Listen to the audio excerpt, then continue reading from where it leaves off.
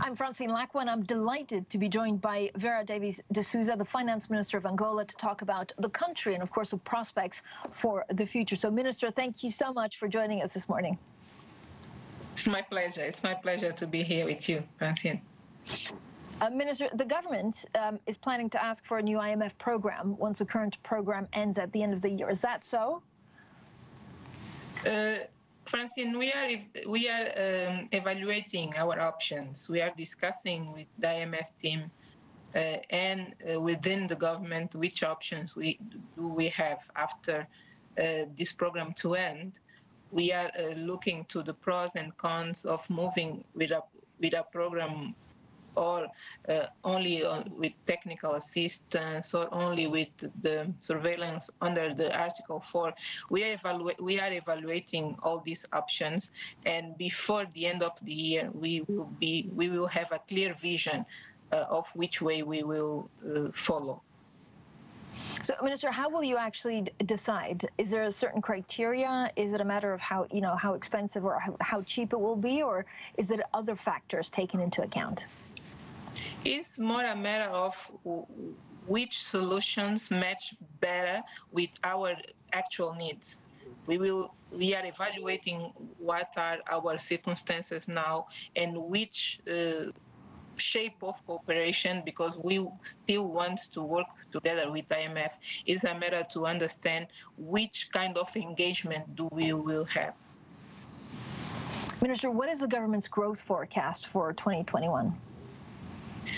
We are expecting a stagnation, zero growth, but we are seeing the oil productions performing worse than that we are expecting. So let's see if we will have a recession again. Hopefully not. At the best scenario, stagnation. At the worst scenario, a slight negative growth. Do you expect the recent increase in oil prices to have a positive impact on spending, though, and overall economic growth in Angola? The two effects works together: the increase on the oil production and the decrease on the increase on oil price and the decrease in oil production. Let's see how they will work together and what will be the final result of it in the growth. Regarding the expenditures, we need to keep being as more conservative as possible to create a buffer, but for sure we need also to take care of buying vaccines. Is something that we need to expend some money, and also make sure that the projects that are near to an end, that we are able to pay them to have these infrastructures available to our population. Those are our three main goals regarding a potential buffer that we will create with the difference in between the oil price. What are you expecting in the price of oil going forward? At the moment, we see huge energy price surges across the world. This could be also, lead to some kind of economic shock. From where you're looking at it, what does it look like? This market is so volatile that is difficult to foresee a movement, but we are seeing a lot of advanced economies with high rates of vaccination, the economies starting to recover. So probably we will see a market where the price will keep a trajectory that it's not so low, but a price above $6 or $70 per barrel probably is something that it's not impossible. But I don't think that this movement of high prices will take so long. So for the countries that are oil producers, that they need to keep their focus and still being conservative, despite this high movements that we are seeing, because I really do not believe that we will see a price for so many times higher than $80 per barrel. So we need to do our maths counting on a more conservative price. And this is what Angola intend to do, because we already start preparing our budgets for 2022, and we will be as more conservative as possible, defining the oil price that we will use as reference for our budget. Minister, Moody's also on September 13th raised its rating for Angola for the first time since 2015, citing improved governance and prompting the nation's Eurobonds to surge and yields to drop. Given the improved outlook and lower funding costs, are you considering selling Eurobonds this year or in 2022? That was great news for us. We are truly happy with that. We saw the results of the hard work that we are doing regarding the structural reforms that we are implementing, regarding the proactive debt management that we are putting in place, the fiscal consolidation, the free float regime on the exchange rate. So we did it a lot in very difficult circumstances. So we are happy that Moody's recognized all this package of reforms and measures, upgrading our rating. For sure, we are evaluating the best moment to move on and to issue Eurobonds is something that was out of our agenda, but with this in short term, out of our agenda in the short term. But with this upgrade, we are now looking again to it, to understand the best moment to go to the market in the short term. So it's something, yes, that we are evaluating. And at this point, do you think that it would make more sense this year or to wait a bit? It's the decision that we need to take. And we will also ask the opinion of the IMF, because we have the program till the end of the year, and we will ask them their opinion about the best moment to go, if even this year or only the next year. So we are discussing internally, and we will also count on the technical assistance of IMF regarding this matter. Do you know the size of how much you want to sell already? Not yet. We will depend on our fiscal space. We do not want to do something that is more than that our ability to still being totally confident about our debt sustainability.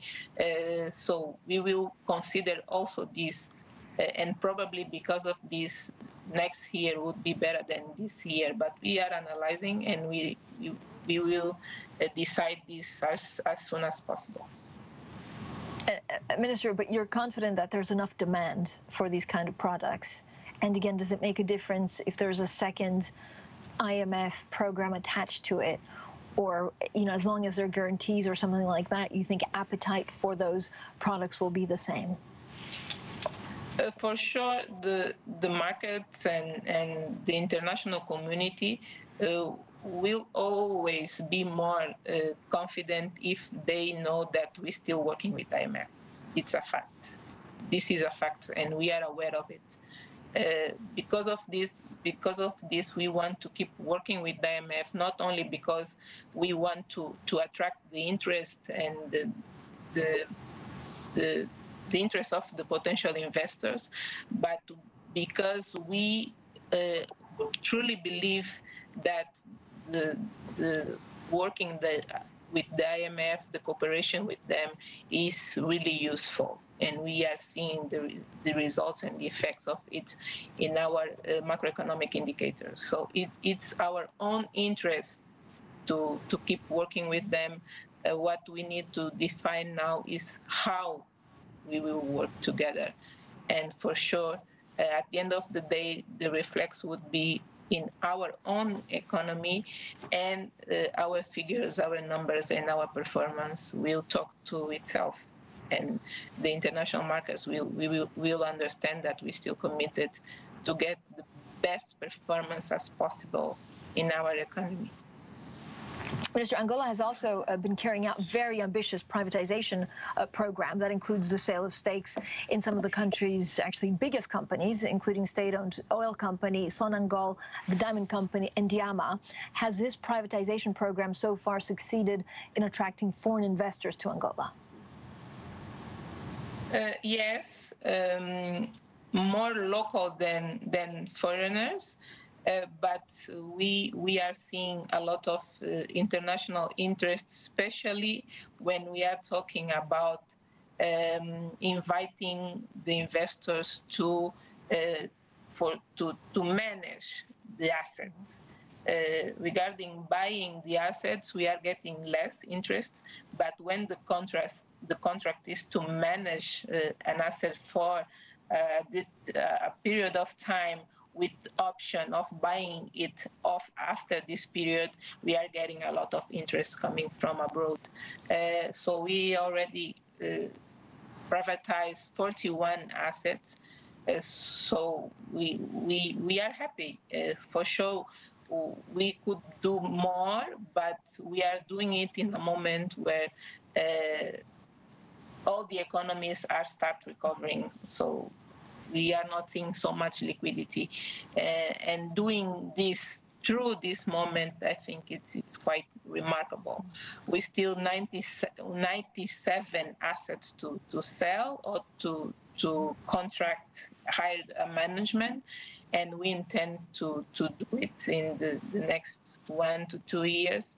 And we really expect that with the international recovery of the economies, with more people being vaccinated, and with this upgrade also from Moody's, this is something that also counts regarding the interest and the confidence of the investors. Probably we will see more offers coming, and also the price, the final price of selling those assets being more positive for us. Are there any concrete examples, maybe of foreign companies interested in potentially investing in Angola? Yes, we saw it. We saw it on some farms. We saw interest coming from Latin America, and at the end of the day, a Latin America entity buy a farm to explore. We saw interest coming from South Africa for a local bank, and a bank that was totally state-owned, and is something that is moving. We didn't saw the final result yet. It was a public tender. And we saw also interest coming from Europe for an insurance company. The process was not finalized yet. For a huge supermarket with different stores, we saw also interest coming from Europe. So yes, we are seeing some good examples, and let's see if the final result would be good for both parts. Angola is also scheduled to hold general elections next year. The current president is expected to run. So is the government preparing, Minister, to announce big spending projects ahead of the election, as has been the case with previous elections in 2017 and 2008? Angola is huge, and we have a huge lack of infrastructures. We are always trying to do as much as possible, as quicker as possible. Of course, we can do much more when we have fiscal limits, when we have small revenues, when we have small capacity of get more debt. So it's not easy to see people needing to get access to electricity, to water, to roads, and we and we are not being able to provide this. So it's not an easy task. So as soon as we see the financial condition improving, we try to do more.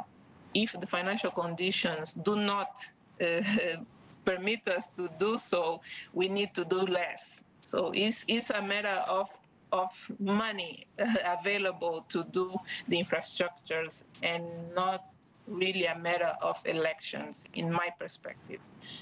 So with the oil price increasing, let's see what will be possible to do next year.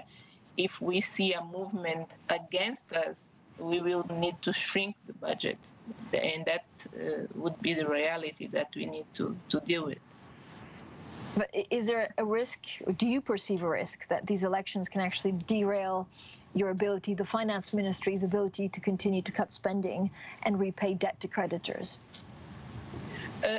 That's always a pressure. As Minister of Finance, I used to say that I'm not properly the most,